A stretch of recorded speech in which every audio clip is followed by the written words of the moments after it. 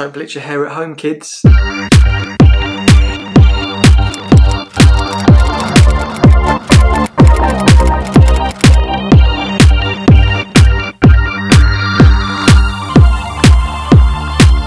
going to get straight back into another hairdresser reacts to someone bleaching their hair again. I'm trying to find videos on people doing home dyes, but all I can really find is a lot of bleach at home stuff. We're going to jump straight into this. There's a girl, she looks like she's got warm roots, she's got a little bit of regrowth, she's very blonde on the mid-lengths and ends, so let's just get straight into it and see what she's going to do.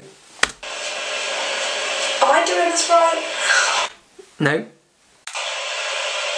Thing is, I've never used a bleach this strong, so this video just jumped straight into a girl bleaching her roots herself, and she's never used a bleach this strong before. So again, anything 30-40 volt. She must be using 40 volt to be saying it's strong.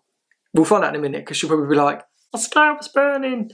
So if her scalp's burning, we know it's 40 volt. But she's overlapping by about 1.5 inches, which is what you don't want to do. Do you see us doing it? I'm actually scared because it's actually going to be like light this time. Or it might not be. I might be ginger. That looks right. No? Okay. My scalp's burning so much. Okay, so I've done it on my roots, but like my hair's burning. Okay, so pretty much guaranteed to be 40 volt, because if her head's burning that much, it's obviously that. And like, I know it usually is supposed to burn. It's not really usually supposed to burn. You might get a little bit of irritation or a little bit of discomfort, but you won't get a burning sensation. I've bleached my hair at least 10 times. I've never used this bleach before, and it's a high lift one, so that's probably why. But I've never had it hurt this fast. Like, my hair literally feels like someone's got a torch up to it, like, and that probably means my hair's gonna fall out. She obviously meant a blowtorch. Basically, I've now got all the bleach in my hair, and I'm gonna wait 40 minutes to set timer, and I'm just gonna go. 40 minutes with 40 volts. She took it through mid-lengths and ends as well. So we're pretty much guaranteed for her to lose some hair. Hey, my hair doesn't fall out, so I'll see you in 40 minutes. Basically, I've just washed out my hair. I left it in about 35 minutes and just washed it out. Do you know why? Because suddenly I just felt my head, and it was hot. As in, not feeling hot, it was physically hotter than a radiator.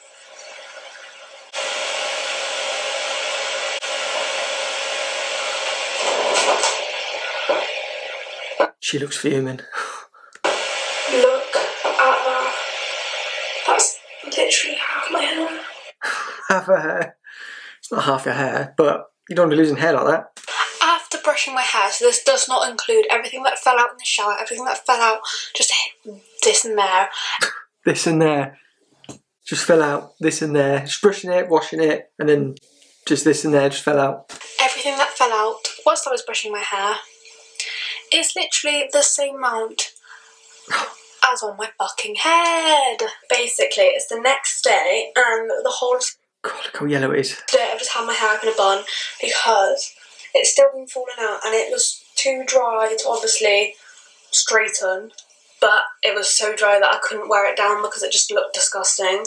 Sorry, this is what the final colour looks like when I get it out today, so I know this isn't in focus, but it's So her hair is like blue and yellow. Looks great. best I could do. But this is the next day and what my hair looks like. Okay, it's really yellow, first point. That's because I put this toner in for literally like, you just keep that one in for like 40 minutes I think. I kept it in for 5. So I don't know where all these people are getting these 40-minute toners from, because we have 20-minute toners, but now we've just got 5-minute toners.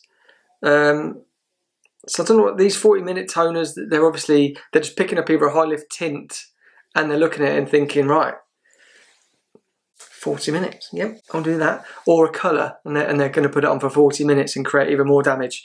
So she left it on for 5 minutes. You can see her hairline that's really porous and really damaged, and some of her ends have already grabbed it, made them really cool, and then all of the unhealthy hair, rest of the hair, is yellow. Because I was just, by this point I was crying. I was like, I just wanted to wash my hair and just make sure like all the hair that was falling out was out. Why would you do it at home? That's what I don't get. Why would you do it at home? If you're so attached to your hair, I don't understand why you would even attempt to bleach your hair at home. out, like I just didn't care. So my hair is yellow and not white. First point. First point.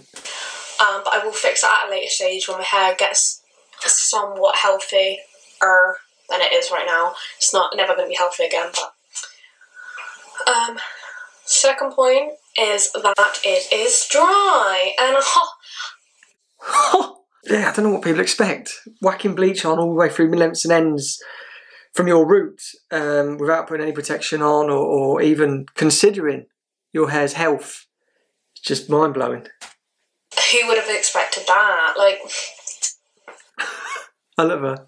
But yeah, it's super, super dry. So you can see, so one of the tests to see if you've got dry hair, your hair should fold like silk. If you were to hold your hair up, it should fold like silk. If it folds like paper, and you have to get it to bend, you have to bend it, you need moisture in your hair because it's just so parched that it needs something in there to give it a bit more life. So I'm literally not going to wash it for fucking like 3 days. I keep putting like leave-in conditioner in it. But it's like, these bits are fun. Jesus. So she's not going to wash it for 3 days. She's going to use leave-in conditioner. So what she'll do is she'll just get a build-up of leave-in conditioner, and what that will do is just make her hair feel... It's not really going to add any benefit. It might feel a little bit easier to detangle and that sort of thing, but a leave-in conditioner without having the structure in your hair to support it is going to do nothing. So she really needs to get I know I talk about it all the time, the bonding system that we use, so 4-step system to replenish the hair. So she'll need to shampoo with a good cleanser to remove any build-up in the hair or anything like that, that leave-in conditioner for one. And then the second one, she needs to work on her cuticles to make sure they're all sitting flat and everything like that. Third one, she needs to completely reconstruct her hair. So inside her hair, mainly on her mid-lengths to ends, she'll have gaps within her hair that need filling to create strength and structure. And then the last step she'll need to do is pack it with moisture, because when she held her hair up like this, it was just like, it's like, I need a drink. So yeah, if your hair is like that, you just need something full of moisture to replenish your hair. Any advice you need, comment down below. I'll give you it on Instagram, Facebook, contact us, and we'll give you as much advice as you want. Just don't do this. Fine, but it's just the ends are just disgusting, and I really want to straighten it so like it can be like this, but I've got to leave it just dry and all like this. But total hair loss that I have in my hand is a toupee. Wait, do you see that? It's a lot of hair. It's a hell of a lot of hair to lose. Her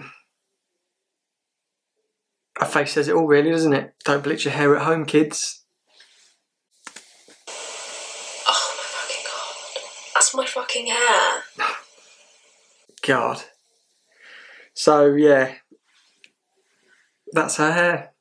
All coming out because she wanted to bleach it at home.